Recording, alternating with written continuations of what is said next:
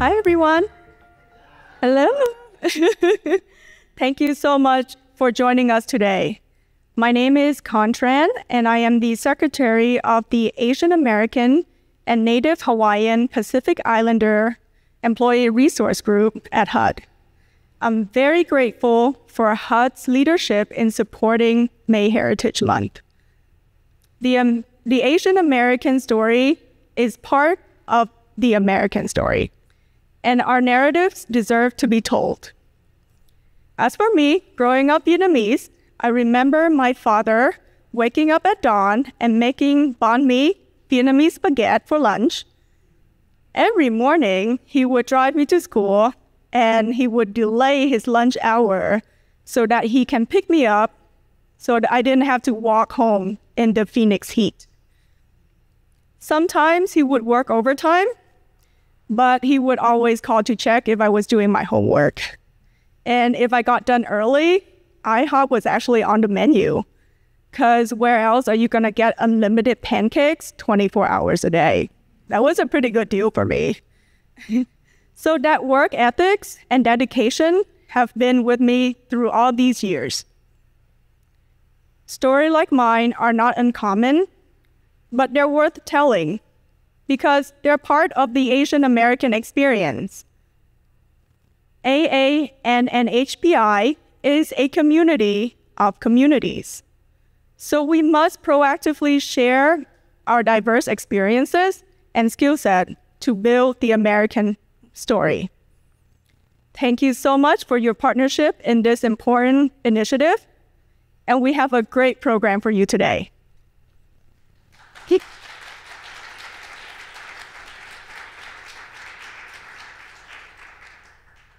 Now I would like to introduce Pamela Zai, the president of our Employee Resource Group.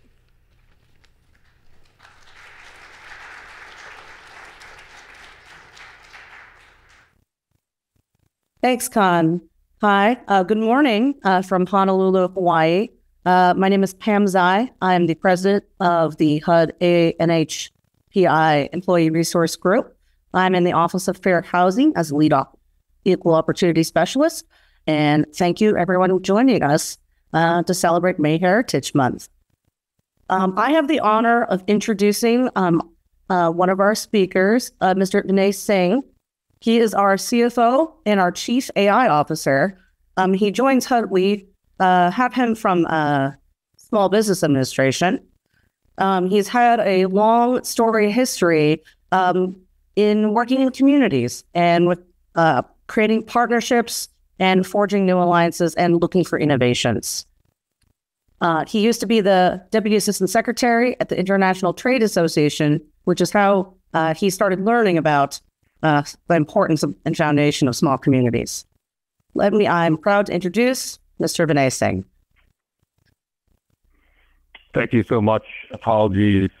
Thank you for your patience in only hearing me.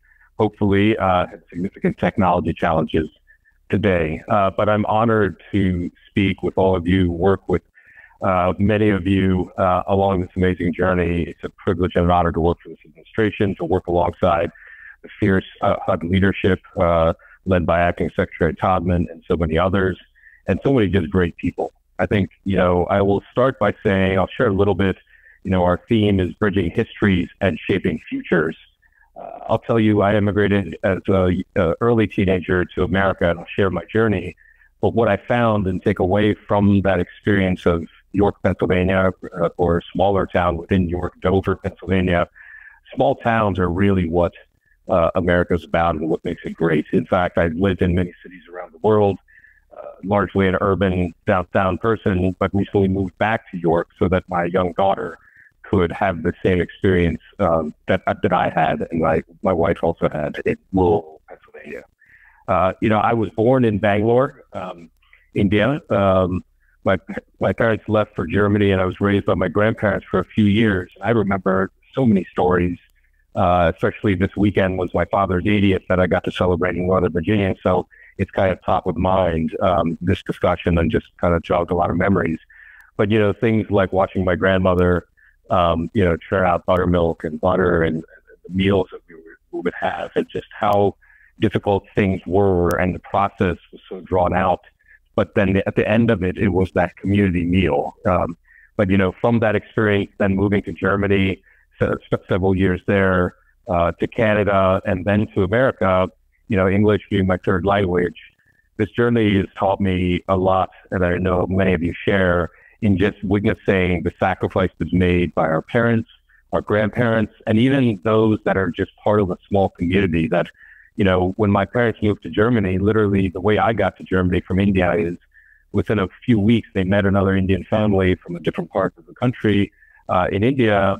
Within a few weeks, they were best friends and really put me on a plane with them. I've never met them. I think in today's world, it probably is illegal. I don't know what the rules are, but that just goes to show you the bonds that were made for folks, for immigrants traveling around the world, you know, on the journey to America and the different journeys we all take, you know, really kind of, you know, makes me just feel honored to be working alongside folks, being in public service.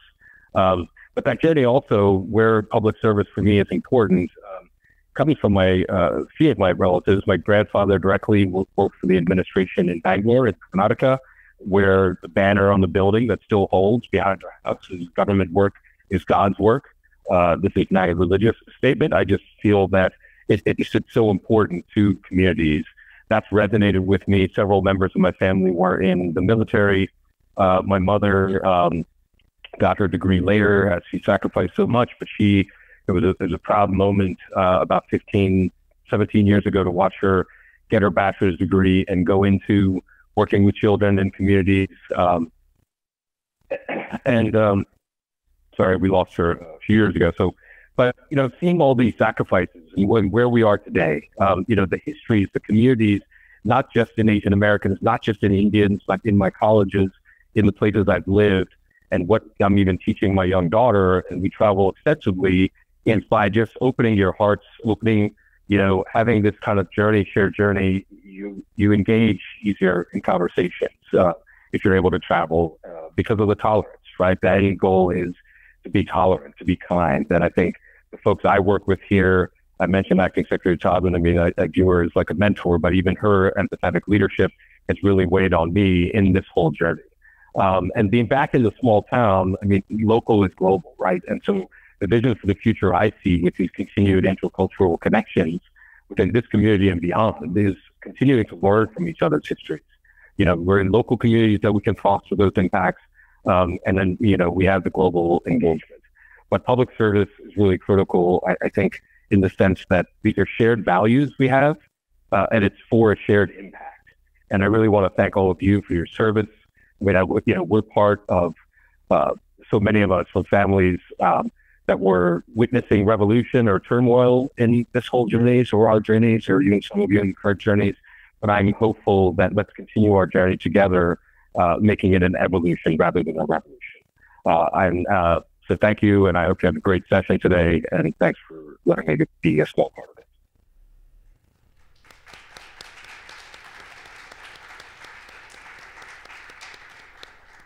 Thank you, Renee. Thank you so much. Let's give him another round of applause. Yeah.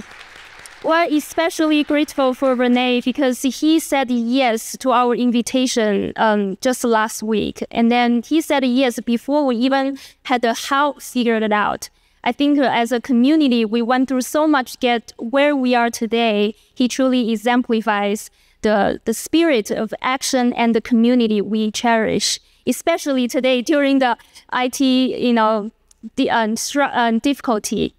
Well, happy AANHPI Heritage Month, everybody. My name is Ming Guo. I'm the HQ representative of the AANHPI Employee Resource Group. Our next amazing speaker, I had a pleasure working with her. And when I say amazing, I truly mean it. She truly embodies the essence of dedication to justice and diversity. From her tenure as the Director of Equity for the Office of Field Policy and Management to her more than 2 decades of service in the Office of Fair Housing and Equal Opportunity, She has fought tirelessly against the housing discrimination and advocated for those who need the most. Without further ado, please join me welcoming our HUD Chief Diversity Officer, Kimberly Nevels.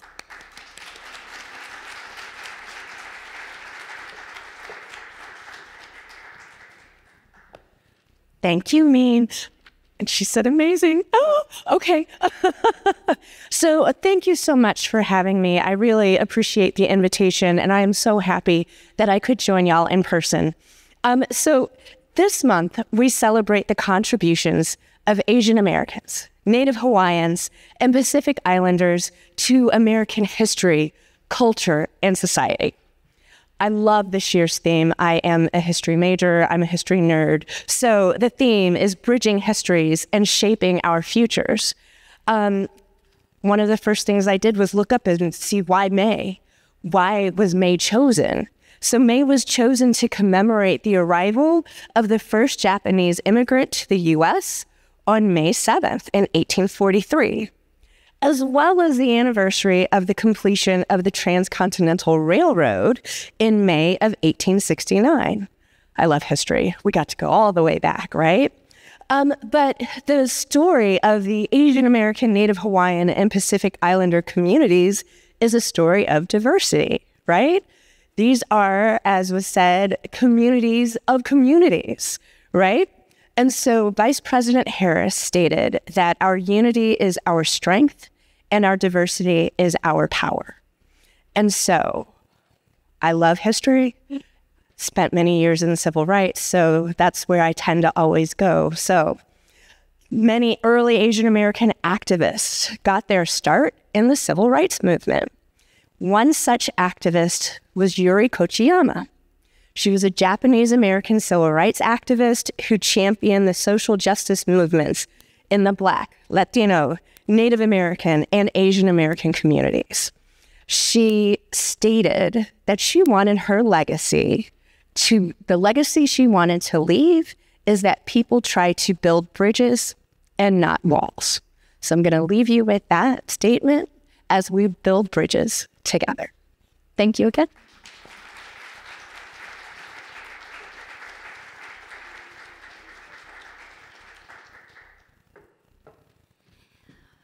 Wow, let's give another round of applause to Kim. It's an absolute pleasure to have Kim with us today.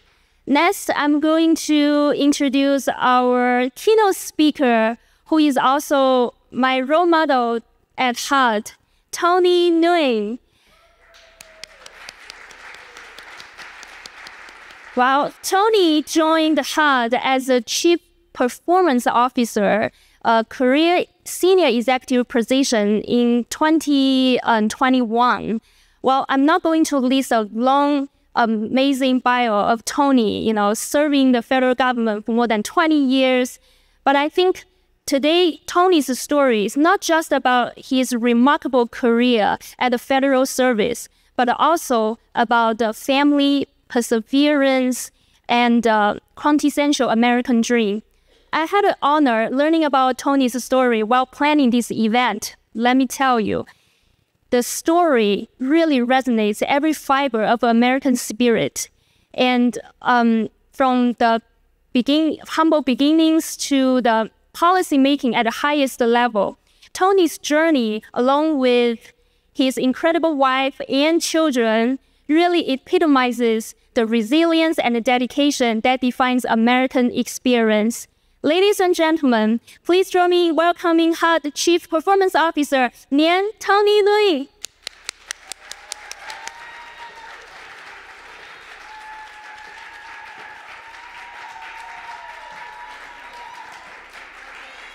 I can't top that. Man, come back. I can't, that's it. I can't do any better than that.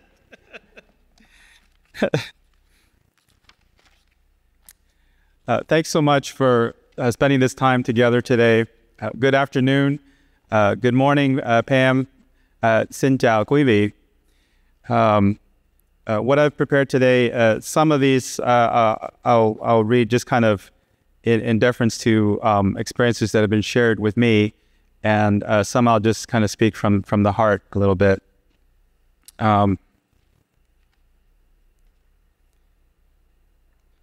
So what I'd like to share today is just a few themes that we'll tie together at the end, and we have a special treat as you can see from the instruments on the stage. But I would first like to start with friendship. And I'll start with the following story. A graduate of West Point, Brigadier General Wallace L. Clement served in 3 wars: World War II, the Korean War, and Vietnam, participating in 9 campaigns. His decorations included the Distinguished Service Cross, Distinguished Service Medal, Silver Star, 3 Legions of Merit, Bronze Star for Valor, as well as Italian and Vietnamese government decorations. In Vietnam, he served as Assistant Division Commander of the 23rd Infantry Division, also known as the Americal Division, and then later as Director of Training for South Vietnamese Army Forces. Clement passed away at the age of 86 on June 11th of 2000, and of course, he is buried in Arlington National Cemetery.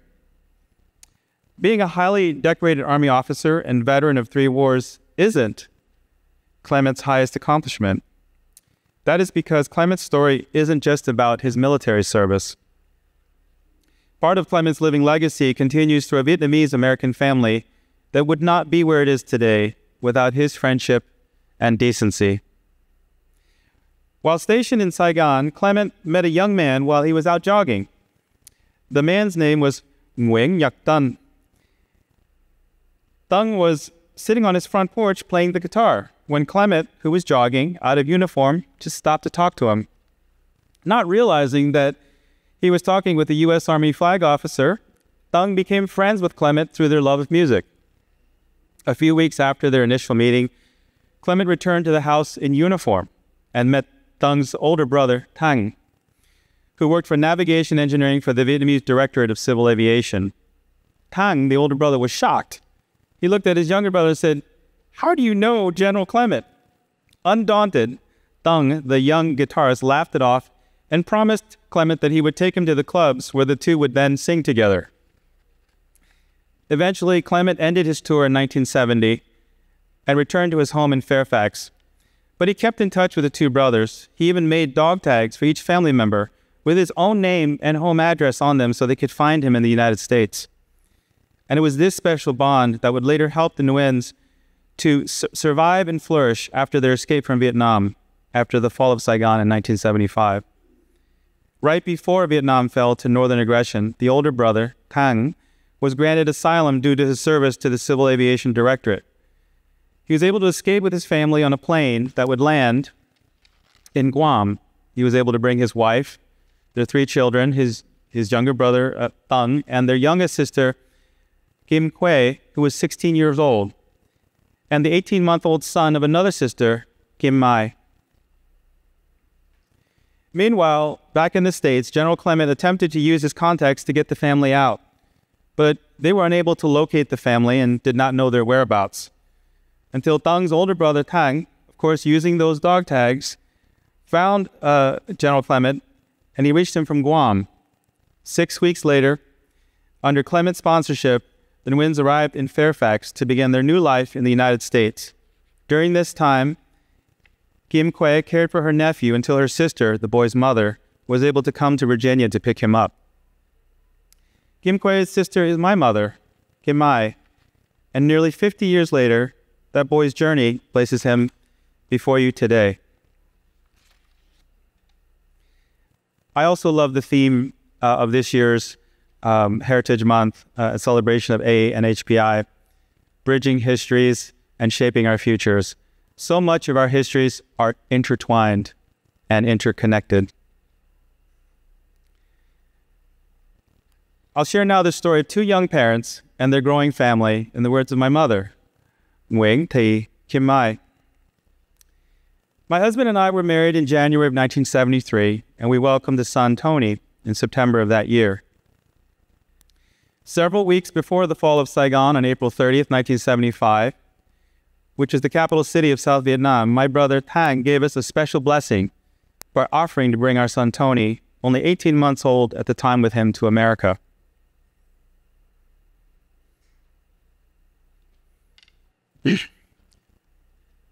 My husband and I felt thankful, but very sad in our hearts because we may never, I'm sorry, I didn't expect it to hit this soon.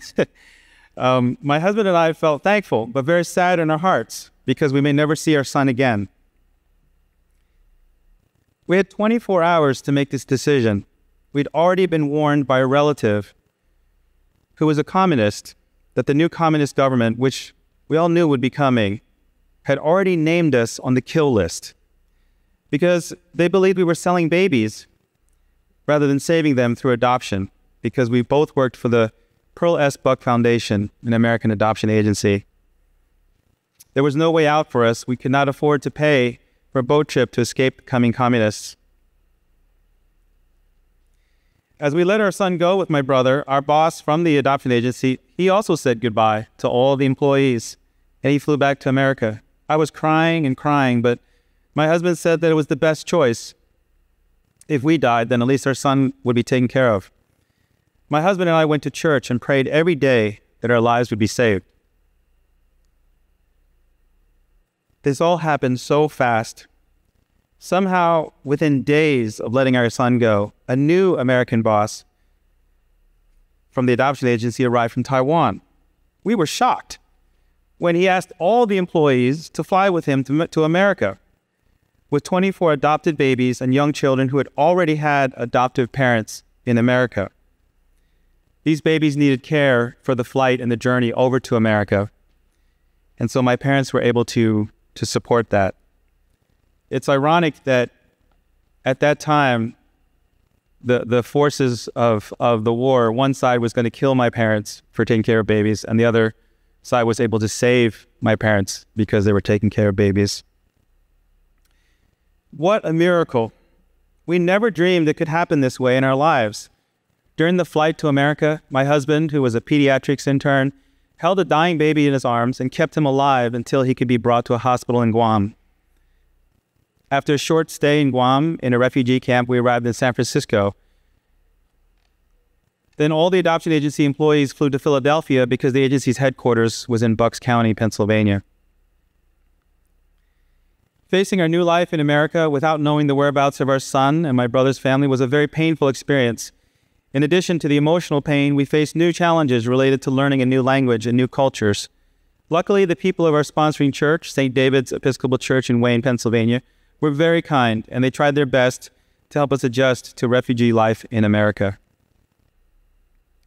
More than a month passed, then the Red Cross found my brother's family at Camp Pendleton in California. We just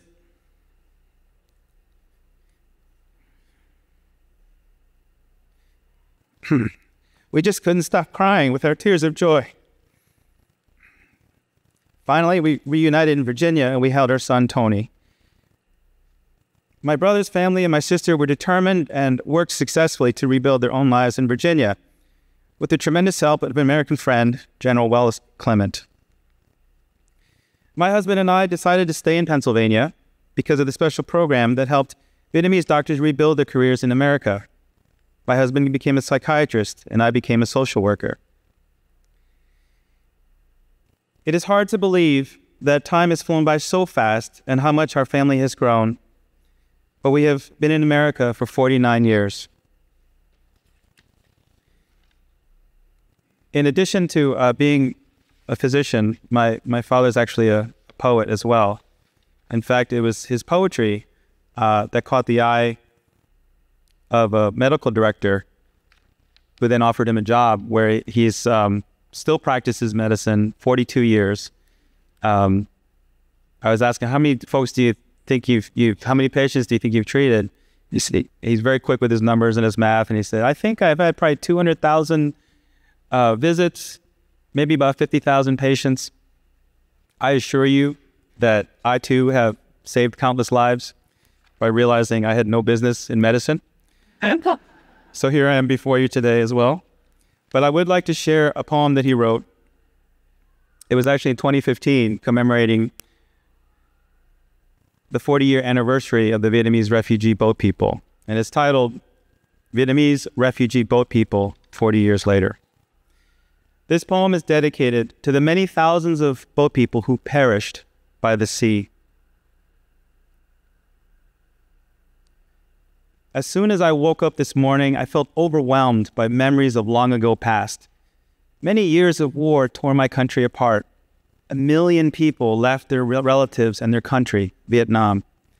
After losing the war, many people escaped for their lives, with their possessions in their handbags or knapsacks. They left everything behind, hoping to be alive. They were willing to sacrifice for their future lives. They left their homes in rain or shine. Mountain passes or deep rivers couldn't stop their determination. Their eyes embraced their native country for the last time. The Pacific Ocean was waiting for them. They prayed to reach the other shore alive. But the other shore of the Pacific was very far away. A few thousand people trampled and rushed to board the cargo ship Jung Sun for a life of freedom. At Saigon's river port on the day that South Vietnam turned red, those lucky departed suffered a great deal. Those who remained behind suffered 100 times more. Those who tried to escape followed in other steps. In the dark of the night, they moved around like ghosts. The sound of a dog barking could bring disaster. A sudden whistle or gunshot could bring an end to one's life. People escaped from Central, South, and North Vietnam. Both people tragedies recorded forever in human history. My daughter-in-law succeeded after 13 attempts. Many people died in their search of freedom. For many, many years, people tried to escape by the sea. Their fate was like a bell being hung by a thread.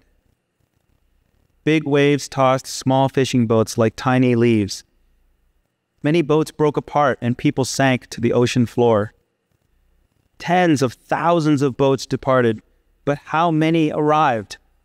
Because of their overloads, many boats were capsized. In addition to boat-filled suffering, sea pirates attacked. They raped, killed, and tossed people to feed the sea.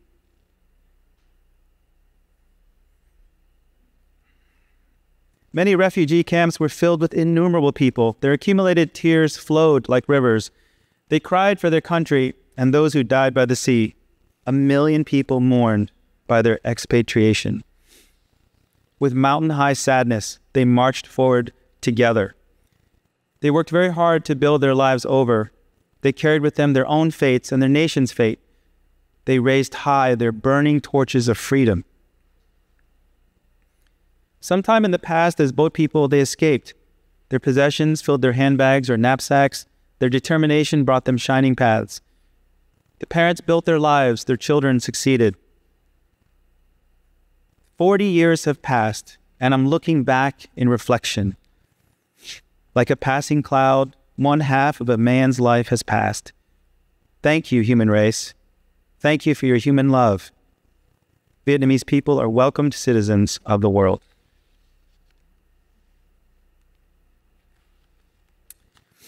I would like to introduce at this time the most precious person in the world to me, my wife, Annie Nguyen, if she would please just stand for recognition.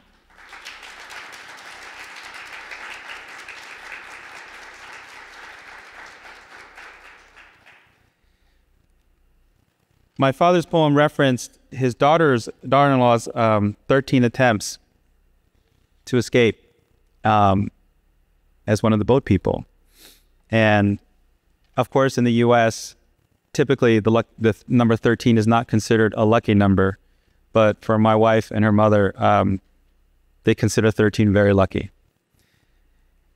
In 1990, our president at the time had an amazing State of the Union.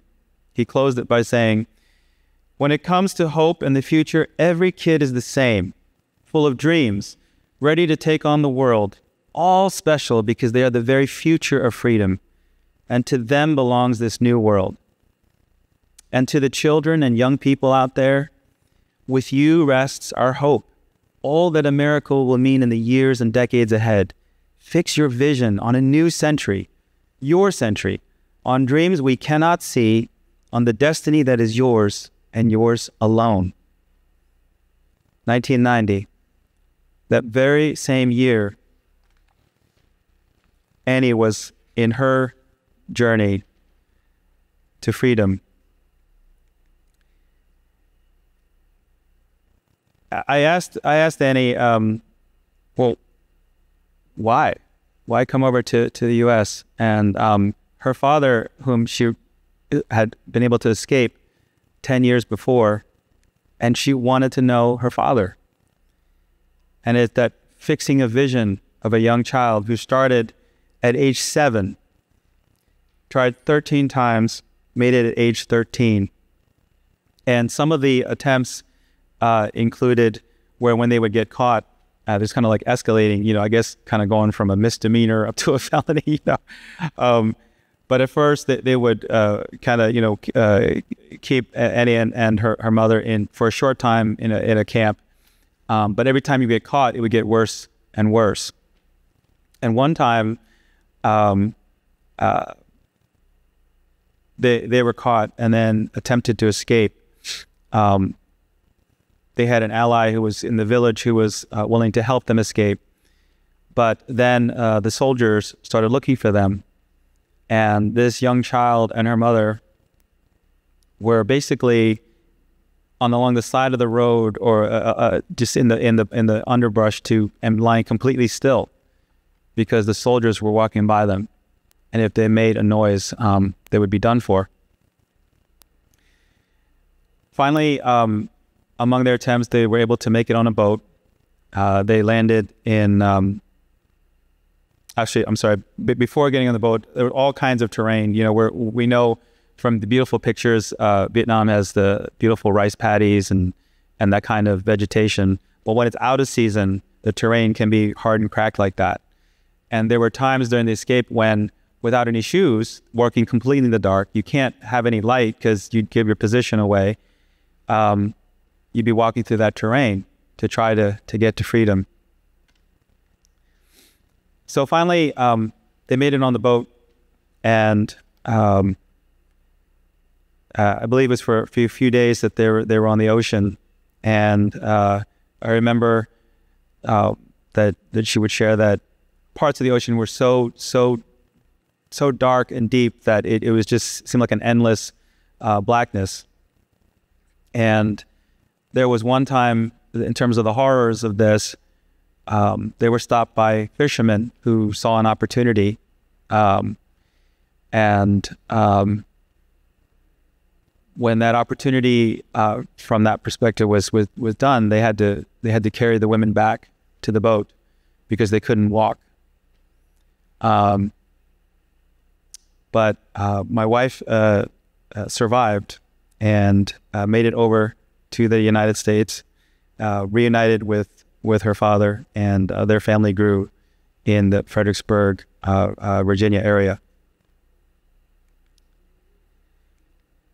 And one of the coolest things about this story is that when she was finally able to go from Malaysia over to the States, they had a stopover in Hawaii.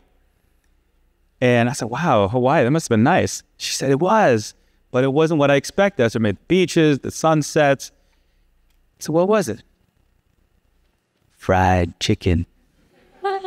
It's like, what? It's like, look, I came from Vietnam. I never had fried chicken, American style, but it was the most delicious meal I ever had in my life. So for a girl who was at 13 at that, 10, 13 at that time, I'll never look at fried chicken the same. But for a girl that age, that was what freedom tasted like.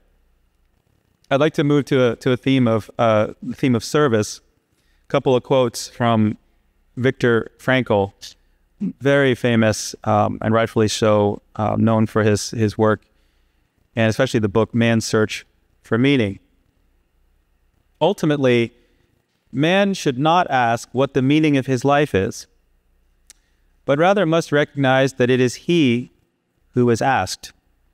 In a word, each man is questioned by life, and he can only answer to life by answering for his own life. To life, he can only respond by being responsible. So here I am I turned 50 last year, and I've never fought in a war, never had to escape as an adult the type of persecution that my parents did. I never had to endure the trials that my wife did when she was a young girl. And there have been many times when I've asked, well, what is the meaning of life? What's the meaning of my life? And for me, being in public service, having the gift of a family, having the gift of life itself, I realized that rather than seeking the meaning of life for oneself, service can be about what meaning can I give to the lives of those around me. And that's made all the difference for me. I think of my parents who at one time were young parents. 50 years later, they're still parents, but grandparents. I think of the faith that they had, and the opportunity that I have just to be alive in this country is a way to fulfill that faith. My wife's courage, unimaginable. Our youngest is 11, so right around that age, making that kind of journey in search of a family, in search of freedom. And I feel so blessed. Not just that Annie is my wife, but that I get to be her husband. And I get to be the father of our children. And to do my best to give meaning to their lives in that role.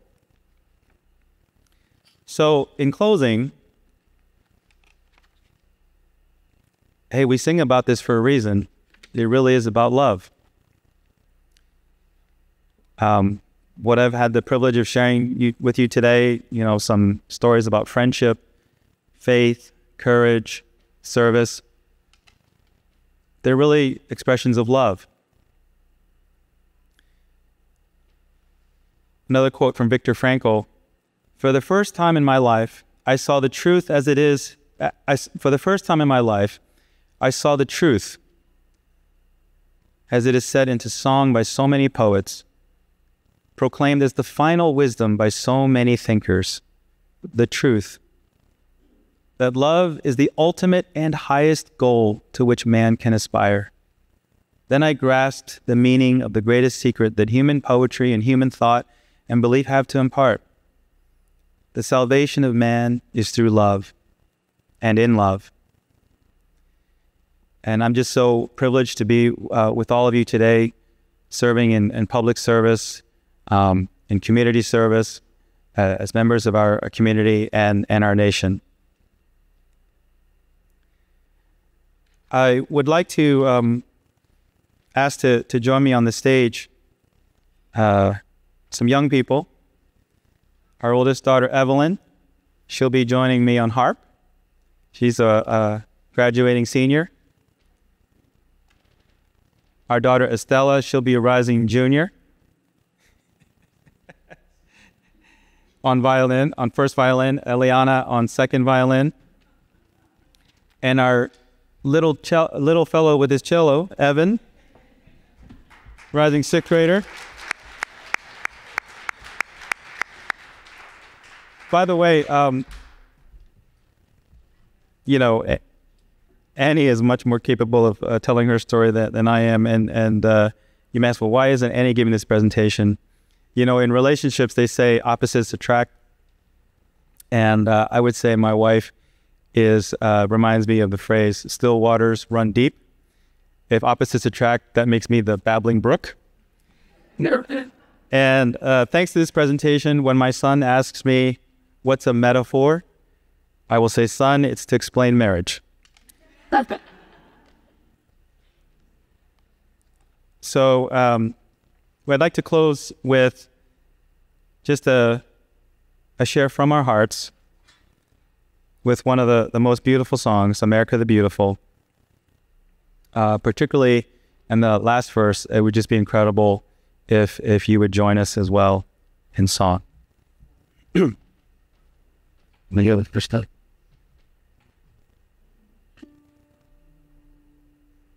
Oh,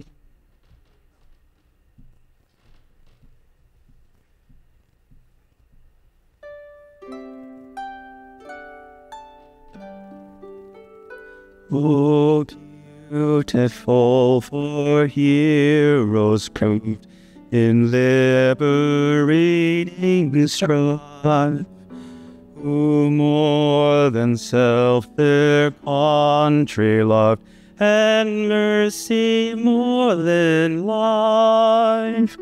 America,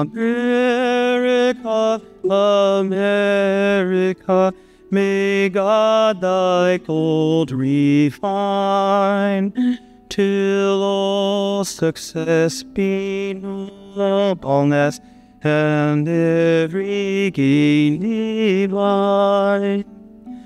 Oh, beautiful for patriot dream that sees beyond the years, thine alabaster cities gleam, undimmed by human tears. America, America, God mend thine every flaw. Confirm thy soul in self-control, thy liberty in law.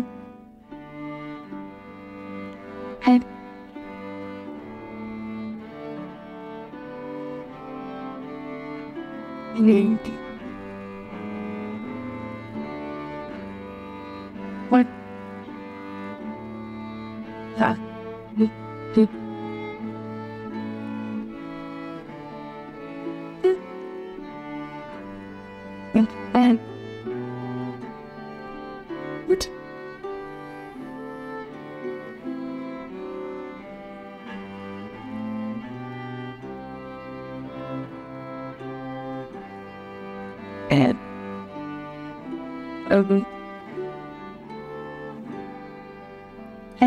Oh, beautiful for spacious skies, for amber waves of grain, for purple mountain majesties, and of the fruited plain. America, America, God shed his grace on thee, and crown thy good with brotherhood, from sea to shining sea.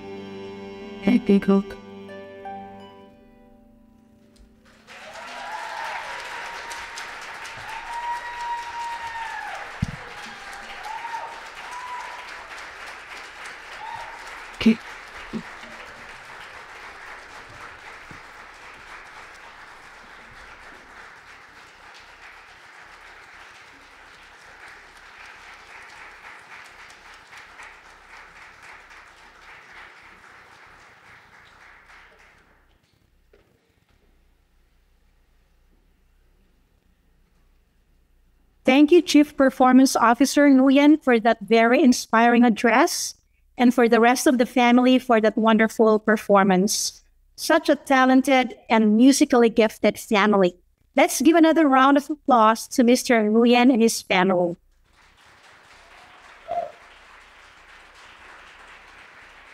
May Heritage Month. I'm Maria Chalo de Venecia, an economist at PDNR and a board member of the AANHPI Employee Resource Group. For our next guest, we would like to welcome the Japan Karate Association Club of the George Washington University to showcase their artistry and discipline of the martial arts. Here with us today to give a demonstration are several members of the club and their sensei, Paul Linehan. Mr. Linehan has recently retired from the Pentagon after 35 years of federal service. He instructs the Karate Club under the direction of Sensei Kenichi Haramoto. Let's give a warm applause as we welcome Mr. Linehan and the members of the George Washington University Karate Club.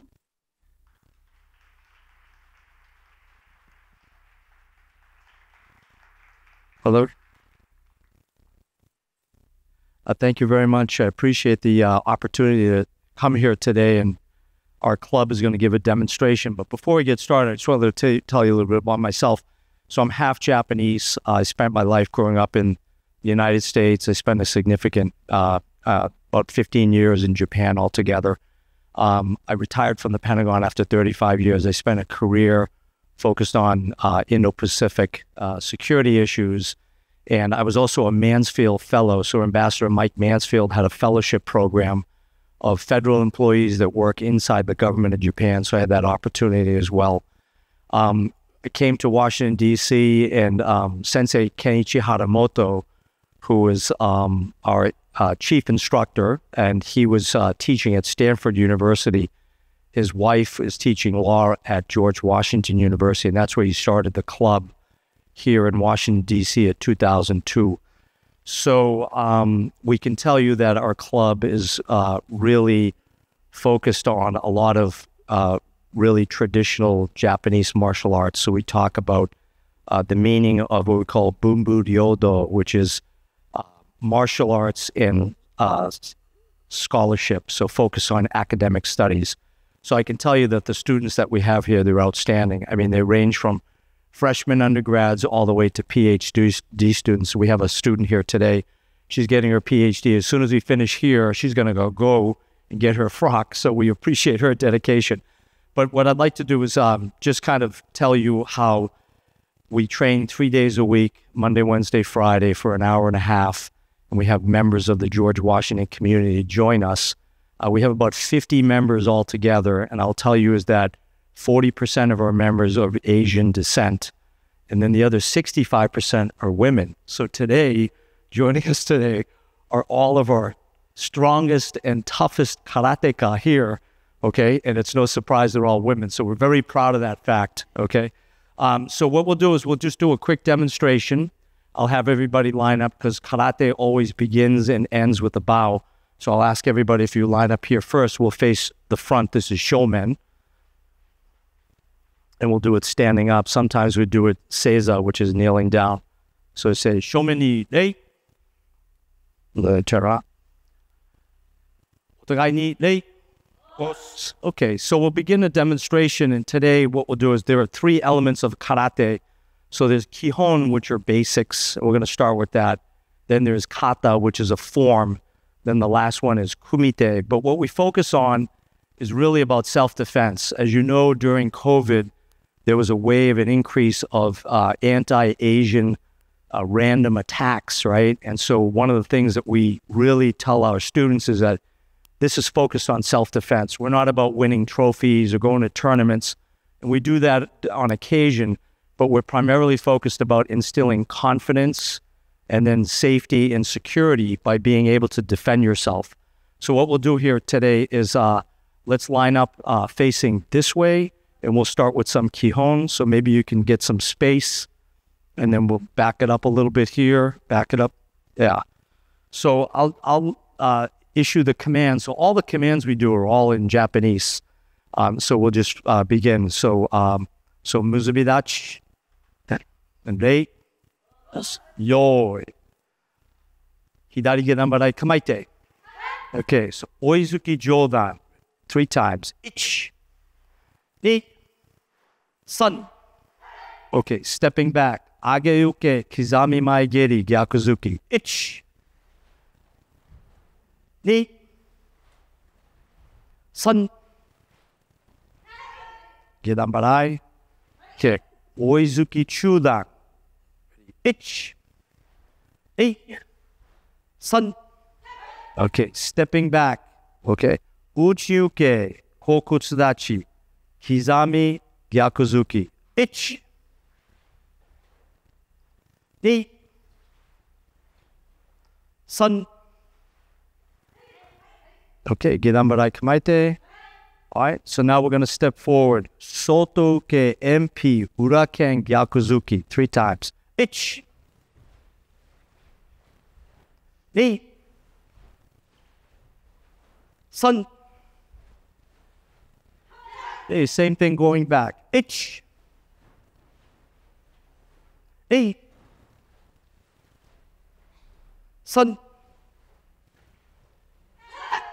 Hey, yummy. Hey, now, Ray. Okay. So for the next set, we're gonna do kokutsudachi shitoke, kizami maigeri nukite. Okay? Ready? Left leg forward. Shitoke, kamaite. Hey, stepping forward. 1, 2,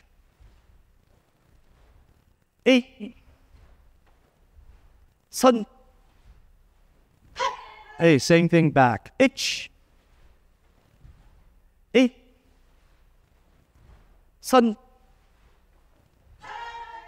Hey, yummy. Hey, now, Ray. Okay, so maigeri. Okay, we're gonna gedanbarai kamaite. Okay, so rengeri, chudan geri, and then maigeri jodan. 1, 2, 3. Hey, mawate turn. Hey, same thing going forward. 1, 2, 3. Hey, mawate turn. Okay, stepping forward, we're gonna do maigeri oizuki. So maigeri oizuki gyakuzuki. Okay. Hey, kamai. 1, 2, 3.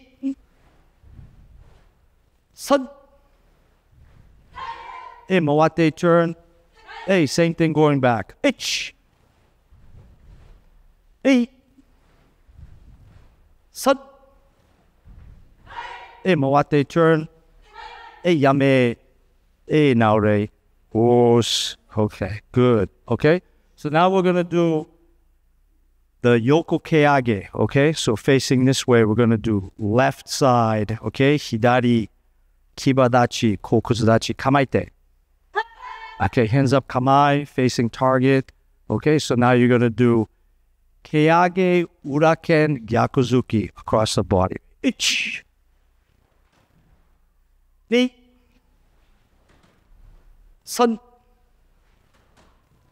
Hey, mawate turn. Hey, same going back. 1, 2, 3.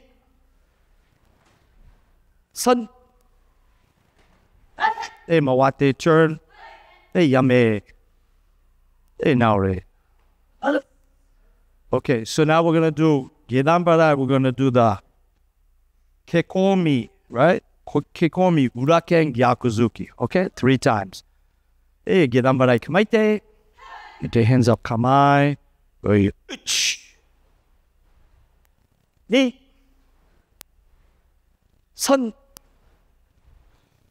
Mawate turn. Hey, wait. 1, 2, 3. Hey, mawate turn. Hey, yame. Hey, now, Ray. Okay, so that's the end of basics. So usually what we do is we have the beginning of the class focused on basics like this. Okay, and this gives the opportunity for people to warm up, and then we'll go into the next part, which is going to be the kata. Okay, so this is when we do forms. So for the kata, why don't we have 2 sets? So you guys are going to do heian yondan, so you can go up to the front, and then you do heian godan, same time, okay, instead of do separate, okay?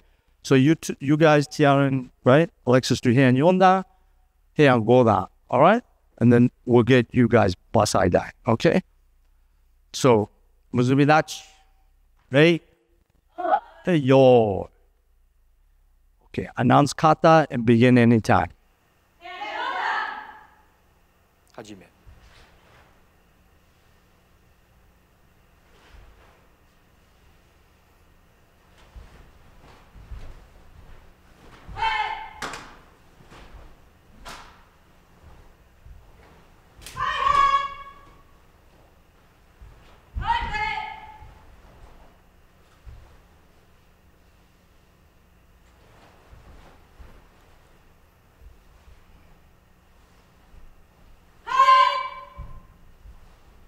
Hey, yame.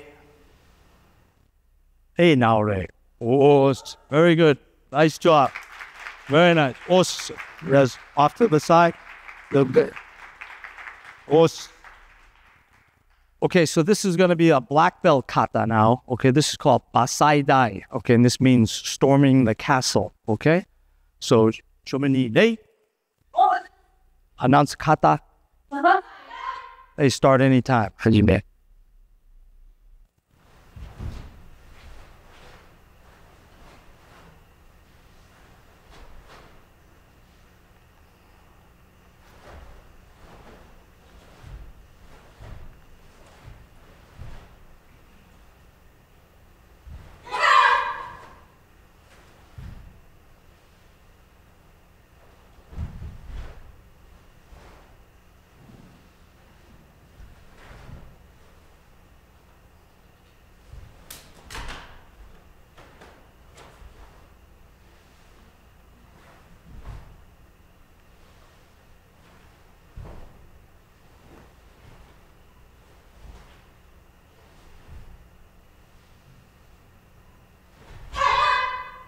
Yame. Naure. Os. Thank you very much. Os. Very nice. Estelle.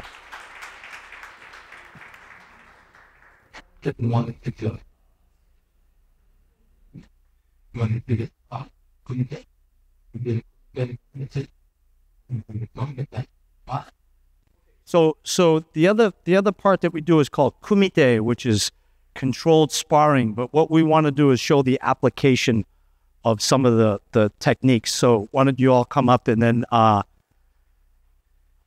get a spot, right? And then so yeah, all together I think would be okay. All right. Okay, so you're gonna face each other. How? Okay, face each other. So face this way. Yeah. Okay, and then stagger. Maybe come up here. You guys come up here and then get away from the stage a little bit. So they're going to do an application of the controlled sparring. All right, so face each other. What the guy need? They. Okay, so whoever's going to attack first, I'll just say Hajime, and then you do your routine. So Hajime.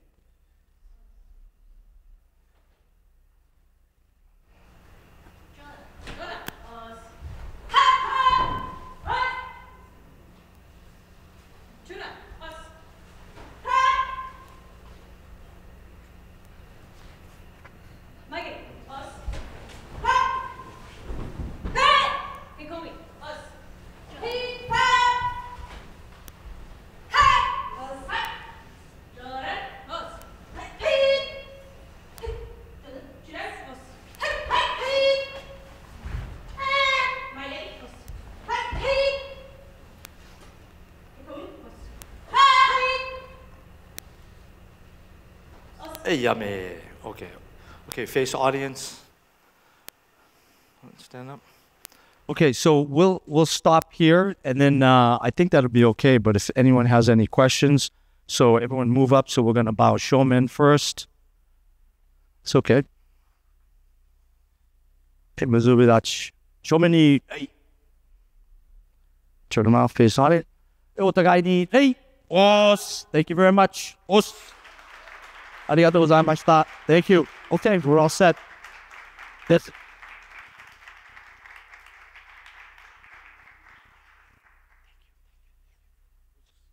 Thank you for that wonderful demonstration. Another round of applause, please, for our guests.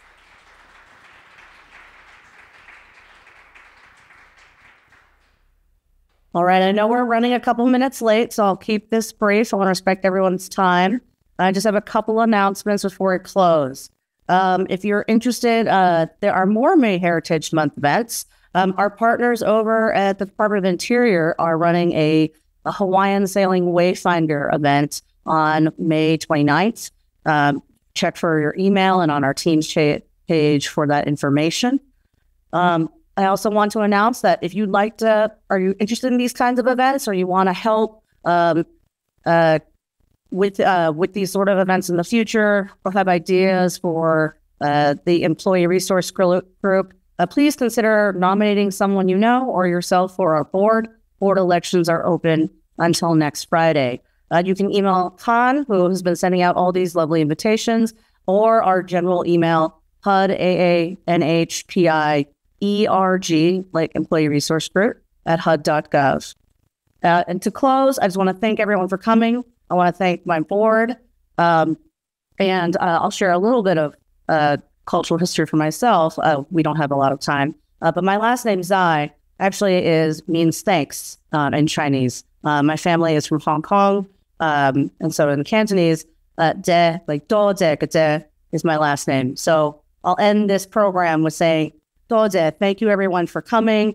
As we say in Hawaiian, mahalo nui loa. Thank you very much for coming, and have a happy May Heritage Month.